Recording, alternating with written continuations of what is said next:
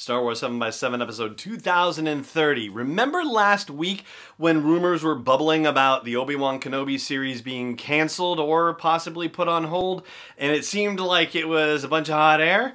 Well, punch it.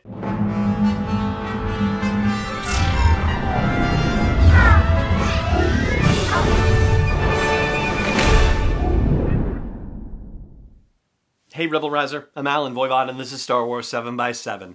Thank you so much for joining me for this episode. So let's not bury the lead. It does appear that the Obi-Wan Kenobi series has been put on hold. For how long?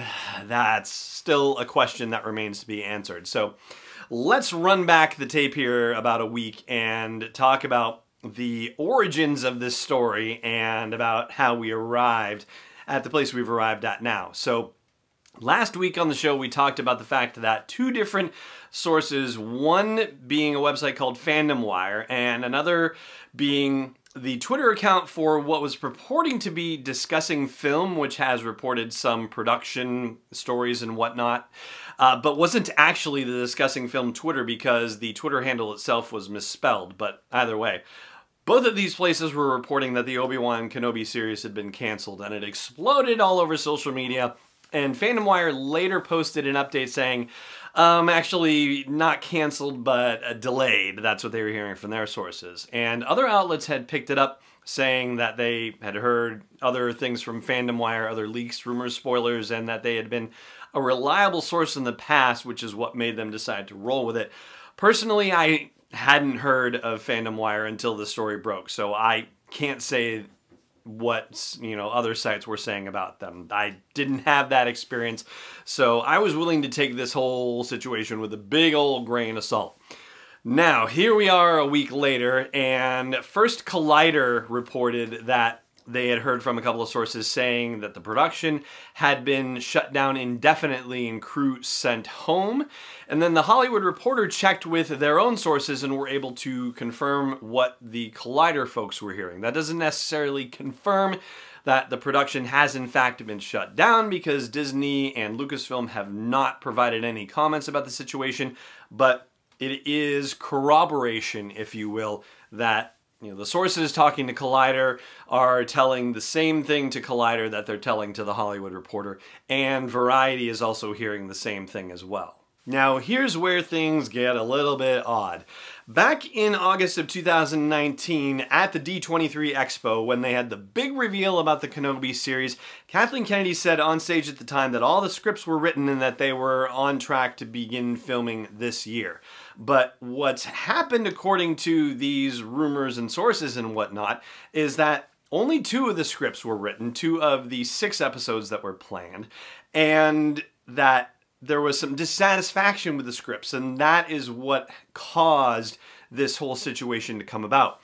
The rumors are saying that the scripts and the overall story arc have been jettisoned. There isn't necessarily agreement among the multiple sources, or at least multiple sources are not able to confirm this particular thing I'm about to tell you, but one source tells the Hollywood Reporter that the storyline may have hewn a little bit too close to the kind of storyline that The Mandalorian had. That, similar to how The Mandalorian is protecting Baby Yoda, the Obi-Wan story was going to be about him protecting baby Luke, or, youngster Luke, right? And possibly even Leia to a degree as well. And so that may be the reason why they ultimately decided to jettison the story and the scripts that they developed so far. So the rumor goes they are now looking for a new writer or writers to work on this project and retool it or just reboot it entirely. Hossein Amini is no longer with the project, apparently, but they are hearing from the inside sources, both Collider and Hollywood Reporter and Variety, all, that Deborah Chow is still attached to the project and Ewan McGregor is still attached to the project as well, so that it is going to happen. It's just a matter of when, not if, at this point. And another odd thing that's being reported about this is that the series was originally scheduled to be 6 episodes, and now with this retooling, it might be down to 4 episodes. So that Yeah, that's kind of odd. I mean, I know that the original rumors before the Kenobi TV series was announced was that it was going to be a feature-length film, and that was back when Stephen Daldry was in talks to come onto the project and so on and so forth. So the notion of it going from a 2-hour movie to a 6-hour limited series to shrinking down to a 4-hour limited series, presuming an hour for the episodes on Disney Plus, that's probably not necessarily a safe presumption, as we saw with The Mandalorian. But that also presumes that whatever the Daldry version of the project that might have been worked on had anything to do with what was being developed for the Kenobi series for Disney Plus. So still a lot of ifs, ands, and buts that are unknown at this point. But the fact that the respected and trusted Hollywood publications like The Hollywood Reporter and Variety are reporting on this rumor and bringing it out, that definitely seems to make it much more likely that this is in fact the case, that the Obi-Wan Kenobi series is on hold. Not to slight Collider or anything like that, but yeah, when you hear it from Hollywood Reporter and Variety, like, that's it. Anyway, so what do we make about this? Well, let's talk about that after the break. Stay tuned.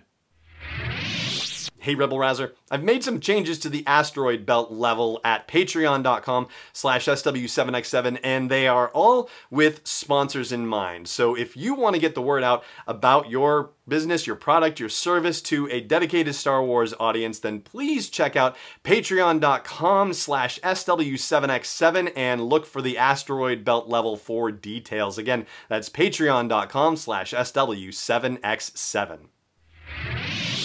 Welcome back. So these kinds of changes, Lucasfilm has sort of a mixed track record, to be honest with you. I mean, on the one hand, you have The Force Awakens. They changed writers for the script before the movie began shooting, and boy oh boy, that one turned out pretty well, right?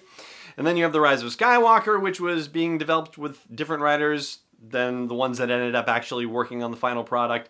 And yeah, that one didn't go so well in terms of box office and ratings and whatnot. I mean, $1 billion is pretty darn good, but it was still below expectations. You know what I mean. And then, of course, there's Solo, which had its directors depart. And, there were no script issues. It was just, the director change. And that didn't work out so well.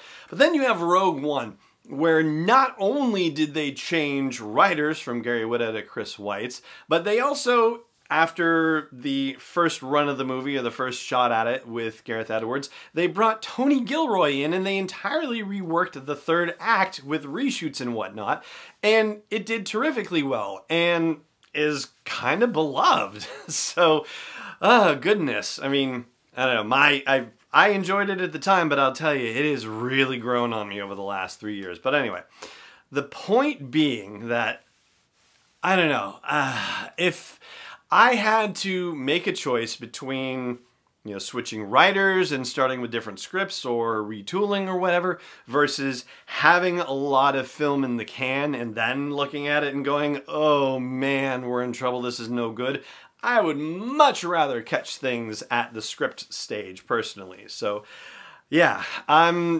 it's not necessarily good news to hear this sort of thing, but the fact that they're doing it now as opposed to being in production and looking at it and going, oh my goodness, we're in trouble, yeah, I think that's better news comparatively speaking. So, obviously, there's still a lot more to learn about this situation, but that's where things stand for now, and that is going to do it for this episode of the show as well. Thank you so much for joining me for it, as always, and may the Force be with you wherever in the world you may be.